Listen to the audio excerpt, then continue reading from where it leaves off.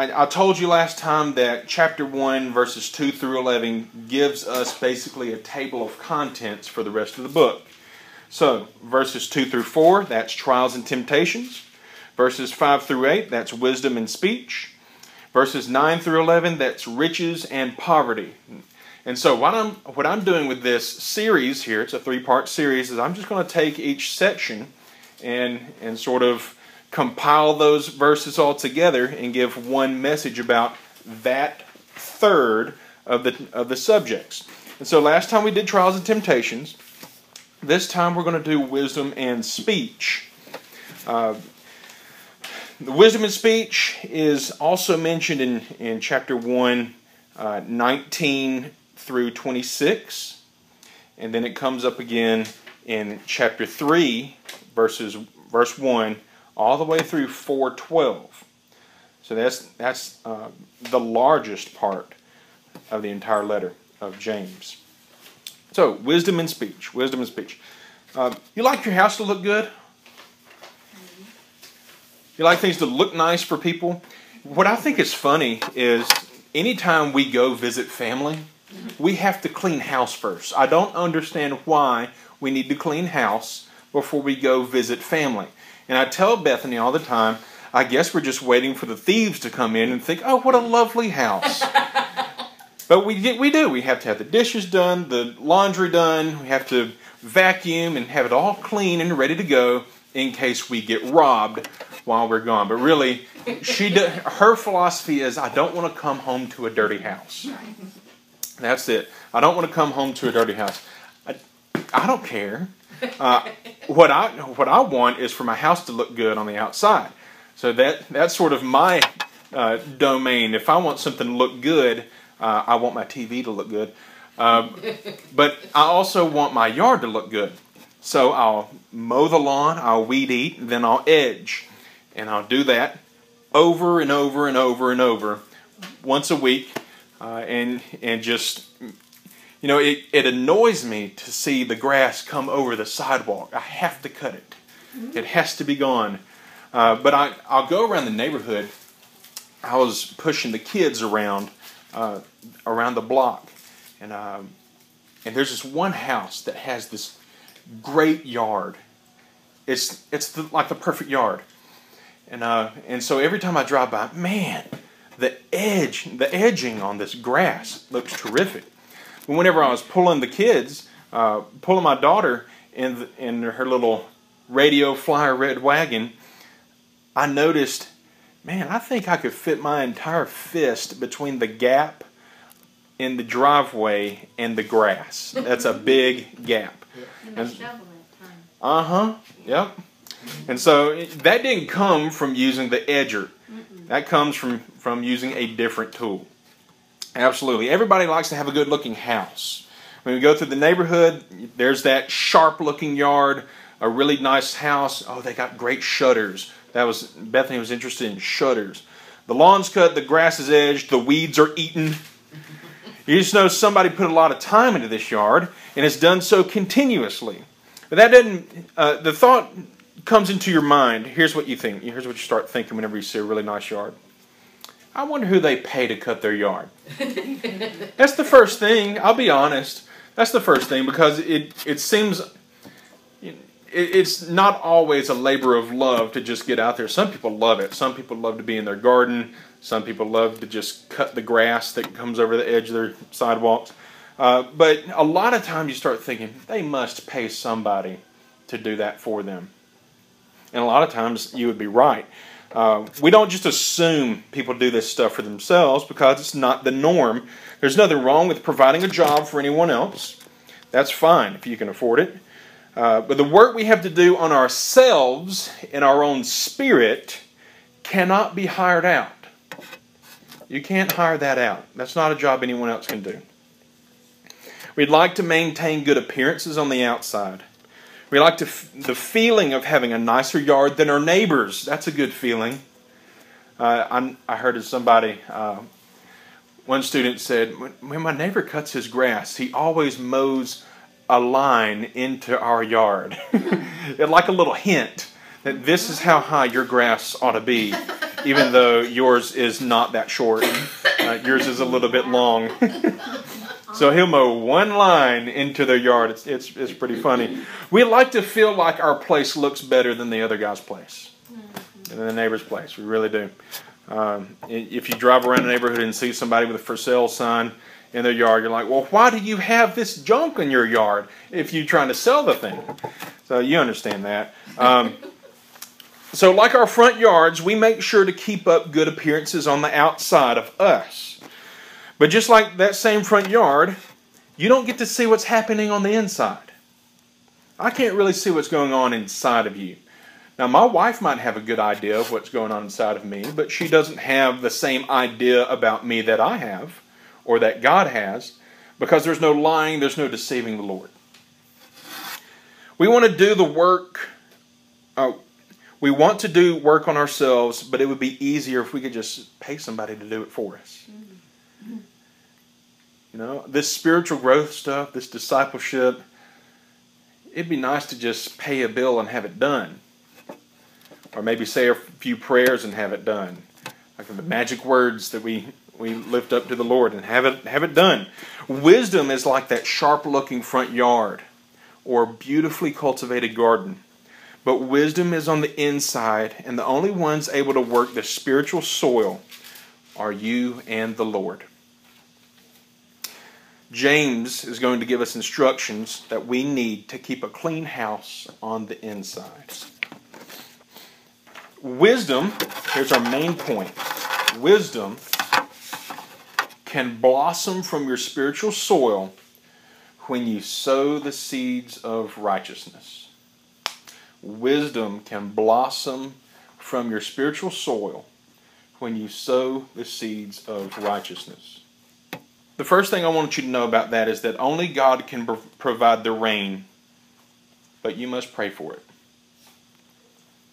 Only God can provide the rain, but you must pray for it. James tells us to ask of God without being double-minded. Look at chapter 1, verse 5.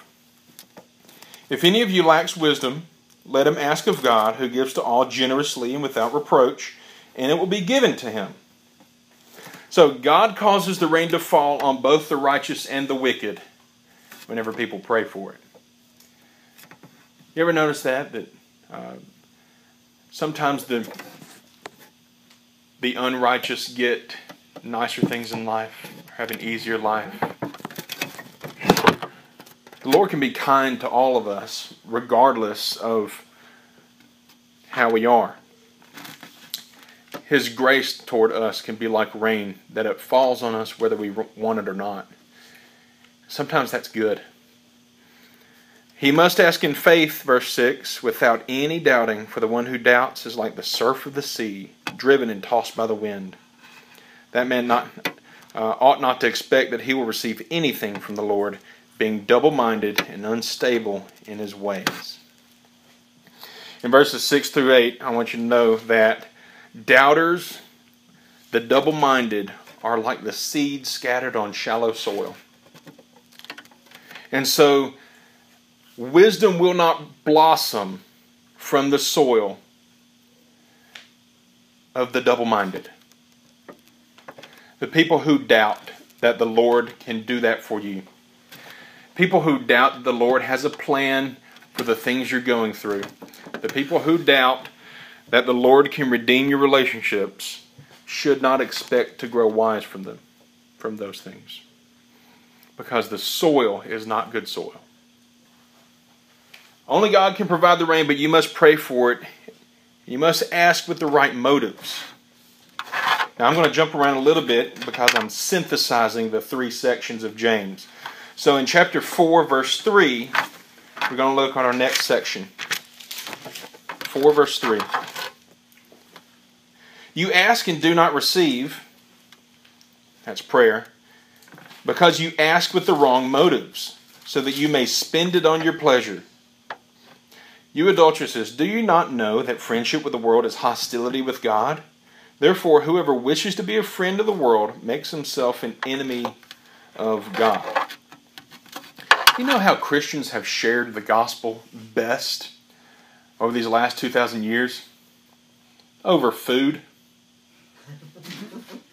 Baptists have it made, huh? Oh, we got the food part down. Right. We might have sometimes forget about the sharing of the gospel part of it, but you know, you get a reputation for good food. Maybe you can invite some people over and trick them, bait and switch. You know, we're over here to have some pumpkin pie, and you're going to get some Jesus dessert. That's what you're going to get. All right, ask with the right motives. Not to boast about yourself, but to share your harvest with God. Share your harvest with God. Now we're going to have to think about that for a second. Let's continue reading. Whoever wishes to be a friend of the world makes himself an enemy of God. Or do you think that the Scripture speaks to no purpose? He jealously desires the Spirit which He has made to dwell in us. But He gives a greater grace, therefore it says, God is opposed to the proud, but gives grace to the humble. Submit, therefore, resist the devil. He will flee from you. And listen to this. Draw near to God, and He will draw near to you. Draw near to God, He will draw near to you. You think about, put yourself in the first century or in Old Testament times, and you're growing your food. It's an agricultural society, and you have to grow all your food. You don't just go to the store. So you're growing this. You have neighbors. You share with them. You share with your family. You give thanks to the Lord. And you give your first fruits to the Lord. You know, things start popping up out of the ground. Okay, you've waited, you've prayed for rain. There might have been a long spell of drought. And now you get the rain, and now things start to spring up. But you don't know what the next days hold. You don't know if it'll continue to spring up. You might just have this first part. But you go ahead and give the first fruits to the Lord anyway. That is the faith that comes out of giving the first fruits to the Lord. And God draws near to the person who does that. And wisdom, or the blossoming of wisdom from your spiritual soil, you need to give the first fruits of your growing wisdom, your blossoming wisdom, to the Lord. Instead of, what does it say? Instead of boasting about yourself, instead of having the wrong motives. How do you have the wrong motives about being wise? If you're supposed to ask the Lord for wisdom, and you ask with the wrong motives, if you're asking so that you can make others think you're so wise. Yeah, sometimes it's for show. Sometimes, you see someone spring up quickly. And sometimes in the church, you've been going there forever. You've been helping people, praying for people, leading a Sunday school class, singing in choir, investing in your church, and then somebody new comes in and they're just thrown into the front like a shooting star, and you're quietly sitting there. Sometimes things like that can be like the seed that fell on the rocky ground, and it shot up real quick, but then got scorched, and it went away and died off. Sometimes things appear to be the fruit of the Lord, the fruit of the Lord's work, that just, sometimes it's not. And sometimes it actually is, and we get proud of that, and you want to celebrate with someone. Celebrate with the Lord. That's how you draw near to the Lord. Celebrate with Him. We don't have to pray to the Lord just about bad things. We have thanksgiving as an important part of our prayer lives. And the blossoming of wisdom from our spiritual soil, we should give thanks for that. And we need to be wise enough to recognize when it happens. So, do not boast about yourself. Do not ask with wrong motives. And share the fruit of your harvest with the Lord. So that's our first point. Only God can provide the rain, but you must pray for it. Number 2. Only God can provide the seed, but you must plant it. Only God can provide the rain. Only God can provide the seed, but you must plant it. And this is the way creation works. Only God can create out of nothing, but we can create something with what He has given us. A plant produces a seed goes into the ground and becomes something new, a new plant. You participate in God's creation when you do that. Maybe that's why it feels so good to clean up your yard or clean up your house, to organize things, because it sort of reminds us of what our Creator has done.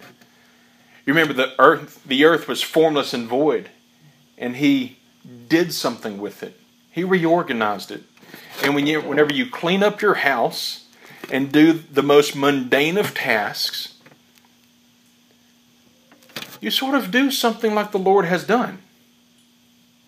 You know, you have to do the work. But very simple things like that remind us of what the Lord has done and how we are a part of His image. And being a part of that image is important for James.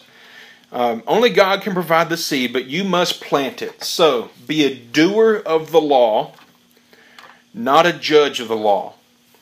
And if you've read through James, you know, be a doer of the word is what you should be familiar with. But there are some things that James uses, some literary techniques, to help us know that we need to synthesize be a doer of the word with be a doer of the law. Let's see if I can spot those real quick. All right, 1:22 says, "Prove yourselves doers of the word and not merely hearers who delude themselves." And then it is chapter 4, verse 11. "Do not speak against one another, brethren. He who speaks against his brother or judges his brother speaks against the law and judges the law. But if you judge the law, you are not doers of the law, but a judge of it. There's only one lawgiver and judge, the one who is able to save and destroy. But who are you to judge your neighbor?" So, throughout James, and I can't spend the time that I want telling you about his key words that link our 3 sections together, but he has a bunch of them. Anyway, we're supposed to blend together our message about being doers of the word and being doers of the law, not being a judge of the law instead. So, follow instructions. First of all, follow instructions. 1:22 through 25 says this. "Prove yourselves doers of the word, not merely hearers who delude themselves. For if anyone is a hearer of the word and not a doer, he is like a man who looks at his natural face in the mirror. For once he's looked at himself and gone away, he has immediately forgotten what kind of a person he was. But one who looks intently at the perfect law." Now see, there's our word for law. It's not just be doer of the word, but be a doer of the law. That's what he's getting at. The law of liberty. "And abides by it, not having become a forgetful hearer, but an effectual doer. This man will be blessed," or woman will be blessed in what he does. So follow the instructions. You go on YouTube, people today, I don't know if you do this, people today go on YouTube and they find instructions. I have a cracked cell phone, so I have watched a video of how to replace my cell phone screen on YouTube. So if I want to order a little piece off of Amazon, then I can do it myself for maybe 40 or 50 bucks rather than going through Apple for over $100. But you need to follow the right instructions. And the law of God, the Bible, gives us the right instructions. Now there are alternative instructions for how to grow a garden, a spiritual garden. They're all over the place. But if you don't follow the right instruction book, the law of God, you're going to come out with a garden that is wrong. Focus on your own lawn. Be a doer of the word, not a judge of the law. Focus on your own lawn. Chapter 4, verse 11 says this, "Do not speak against one another, brethren.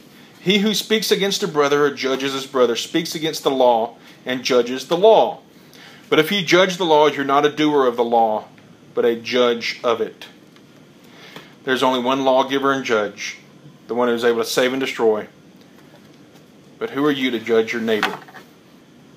Or people might see someone else and think, oh, that's a hypocrite right there. That's a hypocrite. Because it makes people feel better about themselves. And it's not just about spiritual things. It's about a lot of different things.